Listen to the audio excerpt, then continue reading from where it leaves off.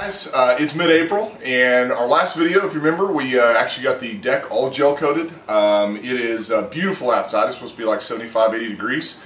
We need to get some work done on this thing, because if you follow me on Facebook, you know that I bought a big boat. And it'll be ready the end of this week, and I want to be on it. So I want to get this boat done so that we can enjoy this for a little while before we sell it on to one of you guys. So we got a little work done earlier this week, not a whole lot. I got the electrical done on the gauges. We got the gauges installed in the dashboard, and I'm going to show you exactly how I did it and kind of show you the wire flow and electrical and stuff like that. I had to kind of fix some problems that were done in this boat originally. They had kind of rigged up some stuff that was not correct, and it was going to cause an electrical problem down the road. So I got it all fixed. Got to get ready to put the windshield on. We also got the steering rack installed also. I'll show you that. This Teleflex that we had before was broken where it comes out over behind the steering wheel. It actually had a broken plastic piece, and you actually could turn the steering wheel almost a full turn before it would turn the engine. So that wasn't good. So I went ahead and spent the $200 and got a brand new one. The big surprise of the day is the interior is here. We are fixing to test fit this thing, make sure it's 100%, so if it needs to be adjusted, we can take it back over to the interior shop.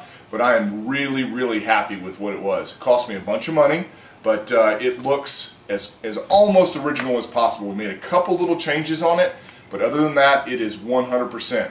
So it's in the back of my truck. Let's go over and take a look at it. So, check it out. They are completely remade. All new wood, all new everything. We kind of redesigned this bottom piece here. Let's see if I can get it out.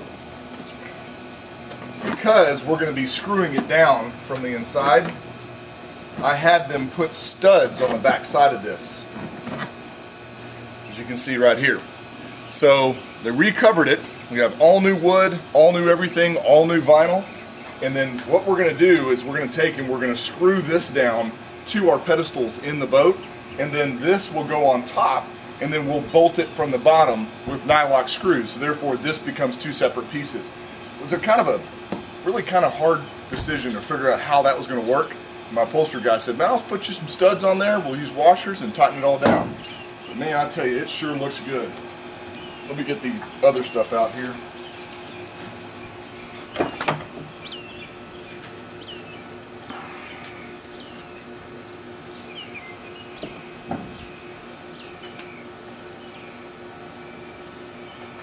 This is a side piece, and the piece of teak goes along right here and screws it up to the side.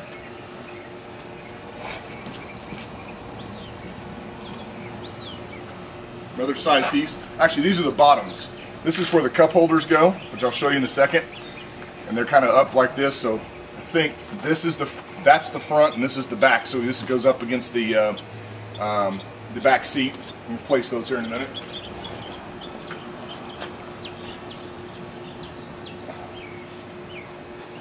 Look at these. So this goes up, and this is where your shifter, there's actually a hole right here. This is where your shifter goes, and this mounts up on the top of the gunnel.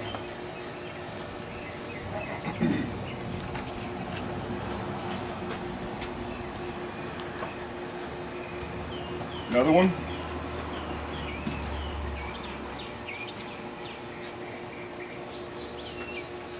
And these are the two back pieces.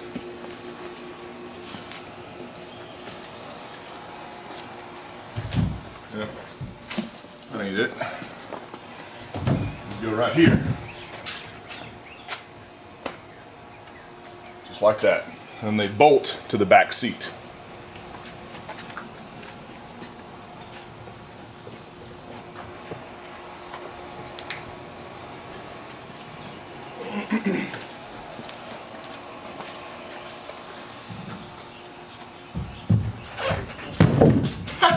I guess those aren't going to stay very well.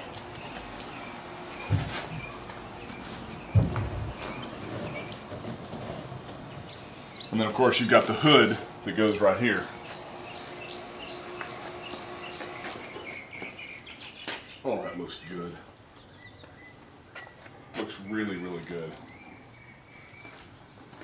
Alright, I'm going to need some help to get this back seat out, but we're going to get this thing put in here, show you the final product. She fit every bit of it beautifully. I tell you, this upholstery shop we found has done a great job. This was a really complex stitching job, and they hit it out of the park. The vinyl actually still needs to do a little bit of stretching when you leave it out in the sun. To kind of, there's a couple little wrinkles and stuff like that that you just can't heat out with a heat gun. And it's actually been kind of cold here lately, so we're going to leave it out in the sun, let it kind of loosen up a little bit, and then it will, kind of lay back into place. We still have to install the hinges on here, so that way this back seat folds forward, gives you access underneath the seat for storage. We eliminated the seat headrests. I did not like the seat headrests at all. They kind of ruined the look of the boat, so we took them off. So we've taken out the captain chairs to kind of show you how the side panels go in. We had everything remade, like I said. This is all new wood, all new everything. So we have the bottom piece down there. The top piece has to go in. You screw it in up underneath that black part into the fiberglass. And then the Mercruiser controls go there. And then you screw through this guy and then mount the cup holders. And there's L brackets that attach to the seat and L brackets that attach to the bulkhead up there. Then you put a piece of teak across that bottom piece and then you're done. We still have, I don't know if I've said this or not, but we still have these pieces up at the upholstery shop. We were going to cover them ourselves, but he said, hey, just give them to me, I'm going to take care of it. So they're up there, it'll be done sometime next week. So guys, it's done. I have a baseball game to go to. We're going to take all this stuff apart and stow it away nicely, so that way we can continue putting this back together. Let's take a look at the wiring here. I promised you guys that I'd kind of go over this, and I've had a lot of requests kind of to explain how all this works. And it's actually pretty simple once you kind of think about it, and I'll see what I can do about describing it as best I can. Basically you have, these are all the gauges and your switches. Now, some boats you're not going to have all these on a nice removable panel. They're going to be kind of hidden away, but these are all in one panel, so I can kind of show you in one fell swoop. And this is done. The only thing I have left to do is to attach my ground cable so my LEDs work on the switches. So you see that I've got a Molex plug here and a Molex plug here. This Molex plug is power and everything coming from the engine. It has a couple of sensors on it, your tach, your thermostat, and all that kind of stuff, but you got your main power and your main ground coming into here. And what those do is they come in here and they feed, the main power feeds your main ignition switch, and then the main ignition switch daisy chains to each one of the switches. And then each one of the switches, each one of the breakers, there's a breaker on each one of these, and then the breaker in turn feeds the switches. So therefore those can actually go back out through this other Molex plug to run your accessories. So your lights, your horn, all your other stuff comes through this Molex plug. Now this is just this boat, but this kind of gives you the idea of how it flows. And then you have these nice yellow wires. These actually go over to your engine cutoff switch. These things have if you're not in neutral, it will not let you start your motor, and all that is just a simple electric ignition loop. And if it does not sense that you're in neutral, you can't start it.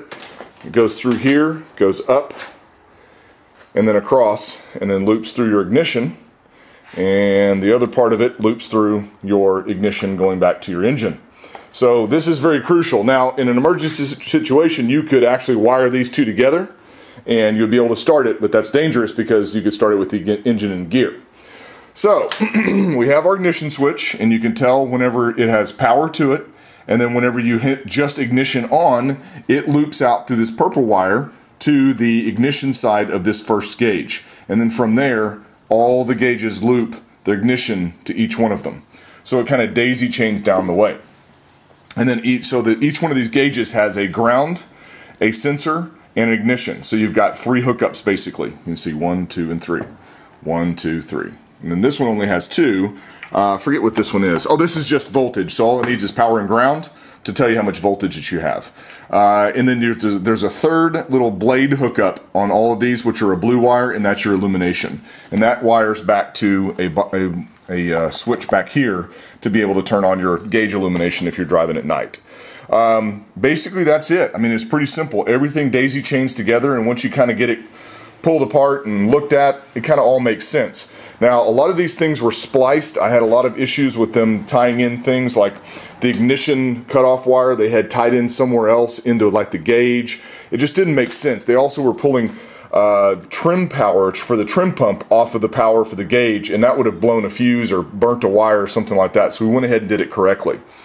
So, and then if you look sitting here, these are your harnesses that go to the engine. So what I'm going to do is I'm going to clean all these up, zip tie them all nice and neat, and then we're going to put this back in here, get it all bolted back up, get the panels bolted back up, have the teak trim piece all taken care of, and we'll be ready to go. I got to get these things all cleaned up nice and neat before we finish putting all the rest of the interior in, but once we get these cleaned up, I'll zip tie those up back there, and then we're going to install the transom plate with the new seal here in a little while.